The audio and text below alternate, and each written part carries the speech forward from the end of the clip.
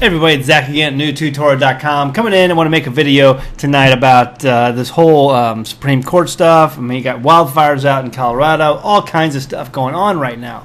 And all right, first, the Supreme Court stuff. Anytime, I mean, this is going to be talked about for the next few weeks. Again, all this stuff is a distraction.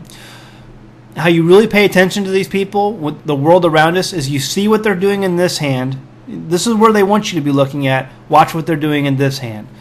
There's a diversion going on. Usually when they do that, when they bring up an event that's got all the talking heads talking, it's got all the political commenters commenting, it's got all of the news media and everybody up in arms and arguing, it's usually because they want it that way. They want something to happen so that you won't be paying attention to something else they may be doing.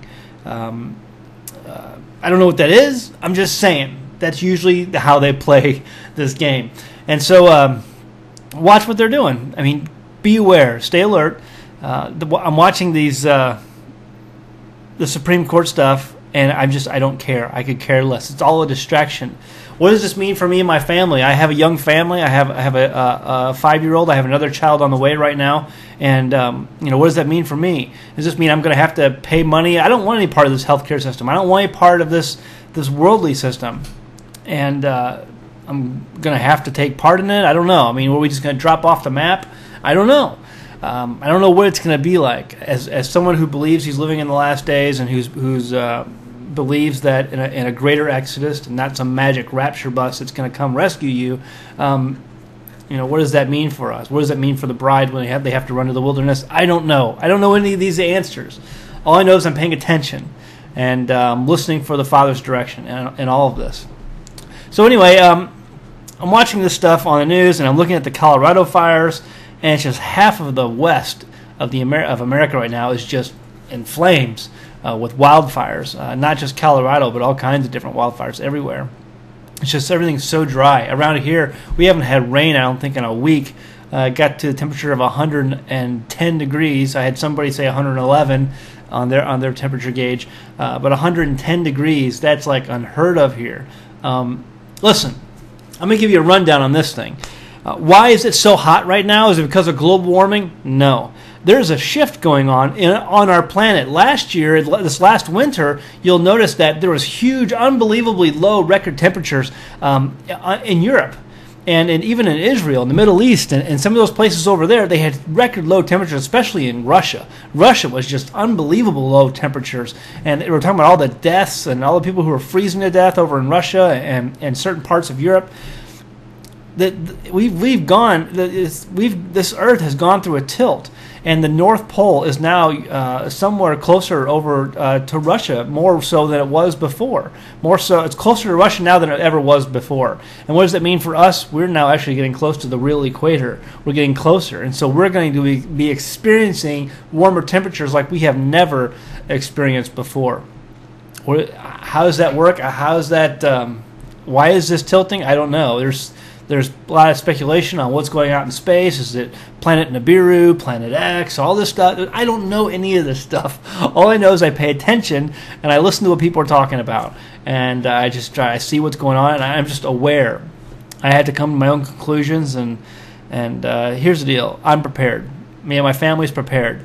I think there's people out there, I know there's people out there who think I'm crazy for telling anyone to prepare, to have some extra food set aside for your family, to have a water filter set aside for your family. Tough times are coming. If you don't think there's going to be a point very soon in your future where you can go to the grocery store and there won't be any food in it. It's not going to be there. And I know some people who think I'm crazy, but I don't care. That's going to happen. And so this America you're living in isn't always going to be the way you remember it today. It's just not. There is an economic collapse coming. It's a mathematical certainty. And you can argue any way you want. You can call me a wacko, nut job, doom and gloomer. It doesn't matter to me. But I know I'm prepared. I prepared for my house. And during this, while at the same time, I'm still going out and trying to spread the good word of the gospel and the Father's good news and warning people to get ready. But I myself am ready. It's my job as a father, as the leader of our household, to get my family squared away. So I don't know what's coming. All I know is it looks really bad. And if it doesn't look bad to you, it's because you're not paying attention. You're spending too much time in front of your programming machine called the TV and not enough time in your Word. You're spending too much time on Facebook, instead of looking at the news, alternative news sources, or even regular news sources, you'd have to be a complete dolt to understand that the world's not turning upside down right now. But, you know, there are some people out there who just love the distractions. They love going out on the weekends and still partying and hanging out with their friends and just not having a care in the world of what's going on, and you're going to be severely hurting. I mean, I'm not a depressed kind of guy. I don't go, "Whoa, man, the world's so bad all the time. I can't believe the world's so bad. What are we going to do?" I'm not that guy. I'm a very happy guy. I have a lot of pleasure in my life. I have a lot of happiness in my life. I have a very good home life. Me and my wife get along great. We're always in the Word, studying Scripture, and we have a very happy 5-year-old boy. We have a great life. But at the same time, I'm able to recognize when problems are coming and prepare for that. And it doesn't make me just a doom and gloomer guy. I'm not trying to be that guy, but I'm trying to tell you that there's some hard times coming. And I still get made fun of on Facebook, and people call me, you know, over the top for it. It's okay. We'll see. We'll see. Anyway, yeah, so the Colorado fires, I mean, is this judgment on our country right now? I mean, we've seen so many earthquakes in the last 2 weeks over the course of this country that are over 3.0. And other places around the world, just tons and tons of earthquakes in all kinds of places. The Canary Islands, I think they said 8,000 earthquakes in like 2 weeks or something like that. It was some kind of crazy number. Unbelievable. I don't know. I mean, I don't know. I'm just saying that there's a lot of the crazy stuff happening. Is this judgment that we're seeing right now? You know, is there no rain falling on this land? I tell you what, if we go through 2 more weeks with no, I mean, right now the forecast for my area is no rain for another week or so, and we go another 2 weeks without rain where I'm at now.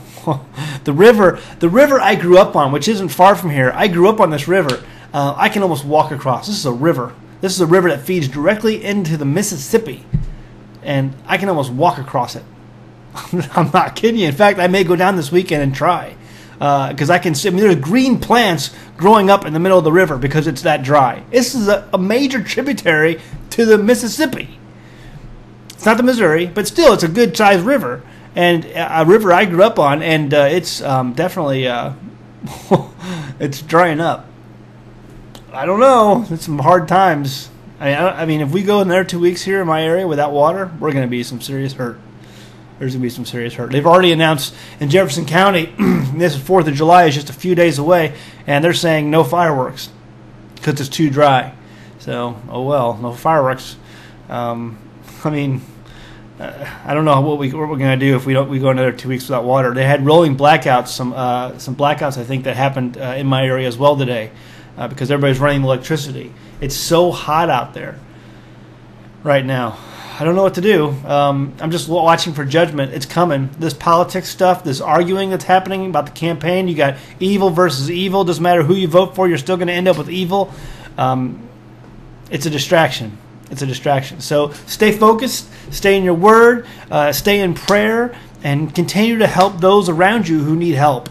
And be ready for them. Be ready for being able to help out people who you see absolutely need your encouragement and your help, and give them a helping hand. So that's what we should be here for, and continue to tell the good news of the gospel, and just stay prepared. That's it. Go home, read your Bible. Thanks.